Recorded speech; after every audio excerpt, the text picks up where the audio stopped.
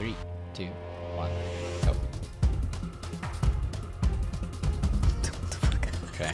I thought I had it. Yeah, same here. And I was just like, wait. Yeah. I'm not gonna lie, I'm just guessing at this point.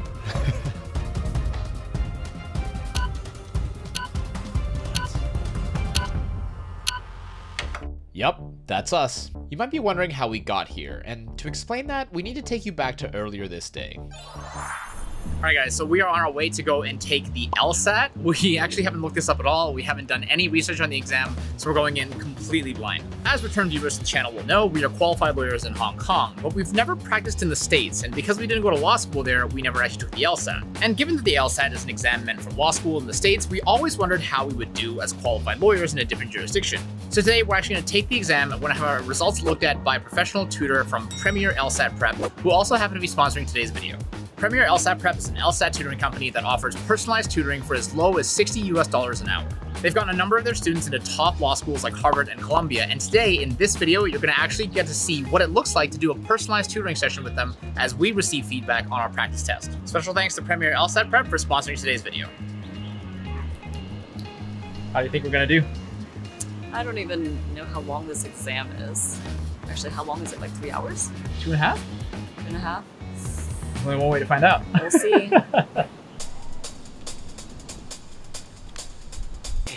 Good. Ready to go? And just like that, we're right back to where we left off. Let's keep going, shall we? Oh, shit. Did you finish? I didn't get to the last one. God, that was awful. The stress of the time was just Yeah. In the beginning, it was like, ah, la-di-da-da-da. Oh, did you get the score right away? Oh, okay. Yeah. So I got 20 out of 27. Oh my god, I only got 12. You got 12? So bad. Wait. What? What? What? 12? How'd you get 12? Wait. Thing is, I didn't pace myself. I didn't pace myself. So 15 through 27, I only got 1, 2, 3, 4, 5 correct. 15 to 27. Yeah. Wow. Okay, it must have been a time issue then. Yeah. I think it was a time issue. Wow. That was... What? 12? So bad.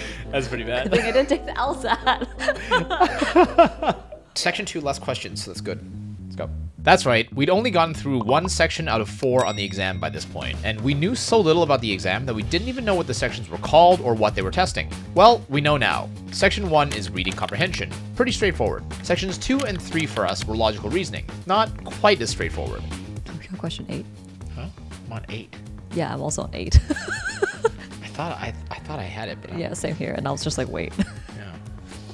Logical reasoning had us read short prompts, then answer questions like which answer best completes the argument, basically testing our logic. Just like in reading comprehension, we got our results back right away. Oh, I did really bad on this one. I ran out of time. I did 16 out of 25. 13 out of 25. God damn. Did you get 8 right? Nope. Did you? Yeah, I got it right. Oh, dude, I got that one wrong. All right, section 3. Section 3 was the same as section 2, so it was easy enough for us to figure it out. But little did we know the worst was yet to come. Oh, 19. Oh, 13. Oh my god, you're not doing so hot. Oh, man. Okay, last one. 23 questions only. You ready to go? Yeah.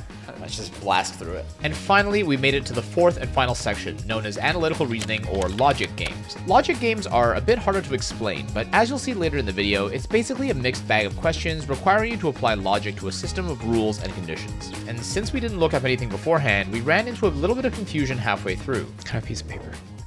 Are we allowed to have paper with this? Haven't figured out. Never mind, let's just do it without paper. You want paper? I don't know if we're allowed to. I'd rather just I'd just avoid it. But just get it to the point where it's like paper will be very helpful. And with spirits and energy at an all-time low, we raced our way to the finish line and managed to finally close out the exam. That was pretty brutal. It's so hard without paper. Are we allowed to have paper? I don't know if we're allowed to have paper. I feel like you must be able to scribble. Yeah, when I got to this last question, I was just like, I know. I honestly I kind of ran out of steam too. I was like, whatever. Like I'll just guess. 16 out of 23. Okay. I got 7. 7 out of 23? No, I'm not even. I'm not gonna lie. disclaimer. I saw the types of questions and I was like, I can't be bothered. Okay, I'm not gonna lie. I was just like, I can't be bothered. I actually enjoyed the 4th one the most. although it was very painful not having paper. So I had to use the highlighter section, the highlighter tool they have in here. And you can tell I got fatigued at the end because in the last 4, I got 3 of them wrong. Yeah, no, disclaimer, I was like, became entirely Mosam gay. Yeah, I could tell. You looked pretty I was just like, what was your score? I got a 158. It tells you at the end. oh, 143. 140. That's still all right, I think. Wait, sorry, what is it out of? I think it's out of 180. Oh. I don't know. Like I feel like we ran into stamina. It was like stamina and also like time management.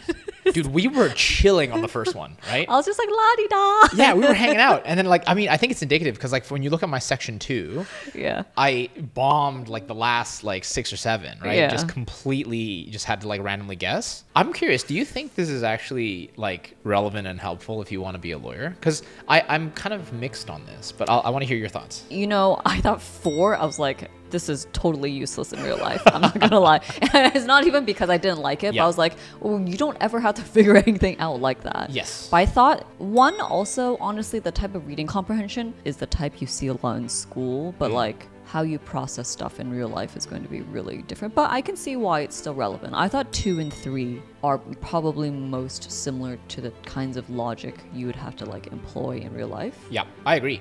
I think it's all about the nuance and sort of like what's being said. I think they ask the questions in a very specific way. Yeah, yeah. And I think there's obviously some level of like, you need to prepare for that and do enough practice to know what they're asking for and kind of game it like that. Yeah. But in terms of like, lawyer brain firing, I think that was probably 2 and 3. I agree with you. Like, were probably the most relevant. Yeah. Yeah.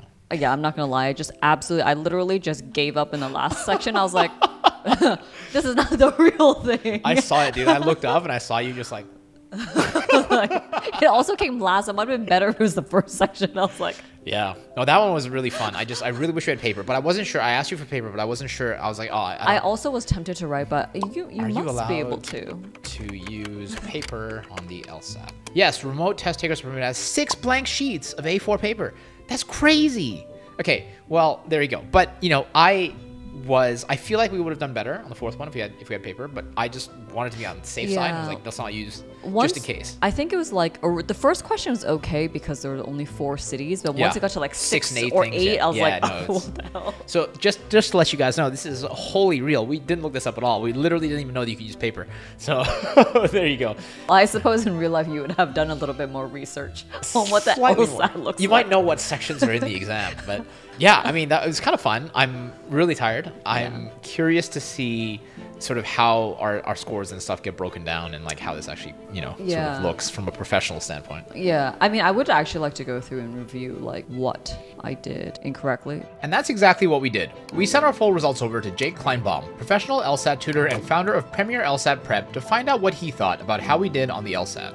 I don't think there's anything that I can say where we can pinpoint and be like, oh, you were bad at this, like you were good at this, or something like that. Because it's like you were bad at all of it. Like, that's. But yeah, that being said, there's still definitely like plenty of things to talk about. I don't know how much there will be to talk about reading comprehension, but it could be a good idea to go through a question or 2 of logical reasoning or something. Start off, tell me what your thinking was on this question.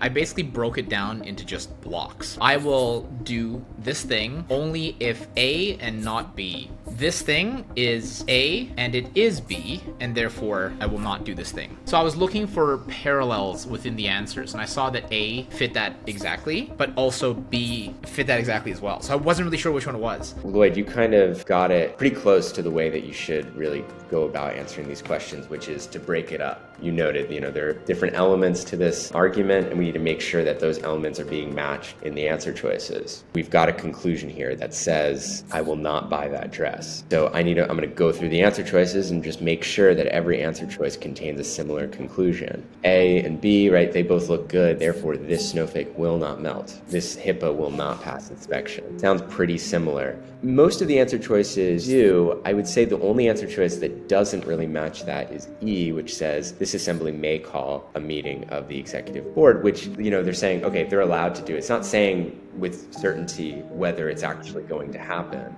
Just based off of that part, a little bit skeptical about E. I'd probably eliminate it and just think about the other answer choices. Then we'll want to do the same thing for the other parts of the argument, those other 2 elements that you mentioned. Yeah, I realize this actually now just reading it over again, where it's like, if you're buying things, it's not to say that you will have to buy it if it's fashionable and not too expensive. There are probably a lot of things that are fashionable and not too expensive that you may not buy for whatever other reason, right?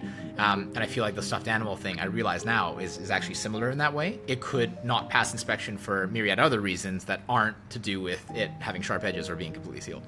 Right, exactly. I think with the pressure of the time too, I was looking at it and I was like, they look the same to me, and I couldn't tell the nuance. Like, So basically, there. I looked up, I could see like, I could realize our brows were like furrowing more and more. I was like, it must be question 8.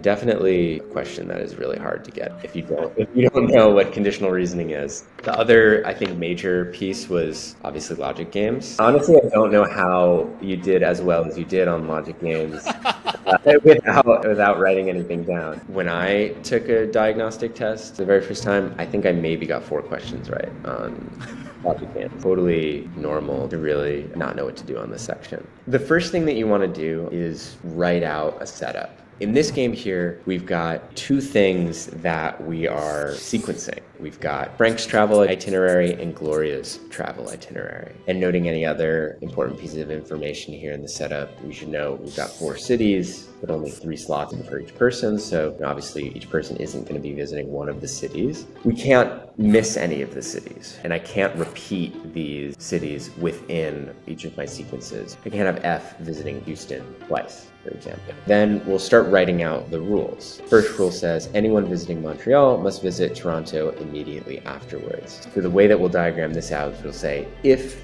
you're visiting Montreal, then we've got to have an MT block. Second rule, here they're saying if Gloria visits Houston, then Frank must visit Montreal. Last rule here, if Frank visits Houston, he must later visit Seattle. Doing it like this would make the game a lot easier for you. It's also a good idea to think about what inferences you might make from the setup. Inferences are like additional pieces of information that they didn't explicitly say. So here, one inference we can make is that if H is in G, then we know M is in F. We can combine that with our first rule. I might adjust the second rule. If H is in G, then I've got an MT block. Yeah, that makes sense. So looking at a question like this first one here, this should be 3 points as long as you approach it the right way. And the right way to approach a question like this is just to go one rule at a time and eliminate answer choices that violate each of the rules. So we start off with the first rule.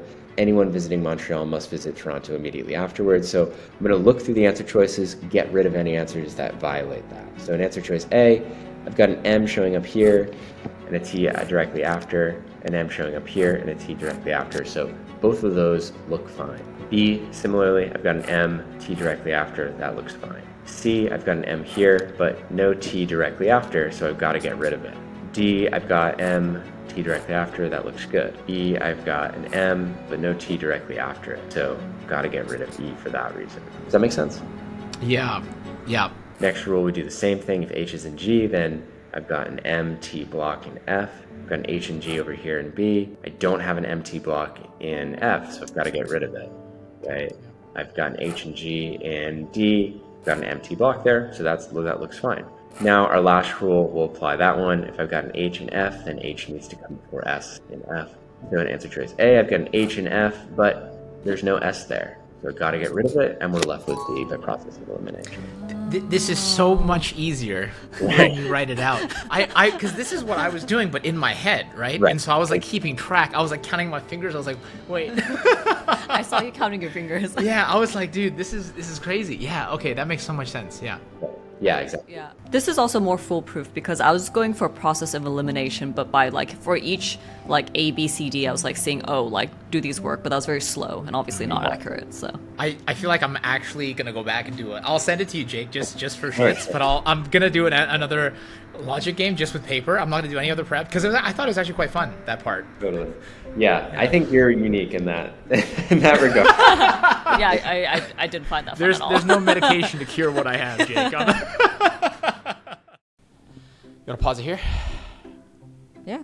Nice. Do we have more caffeine? Yes, there's another coffee sitting there.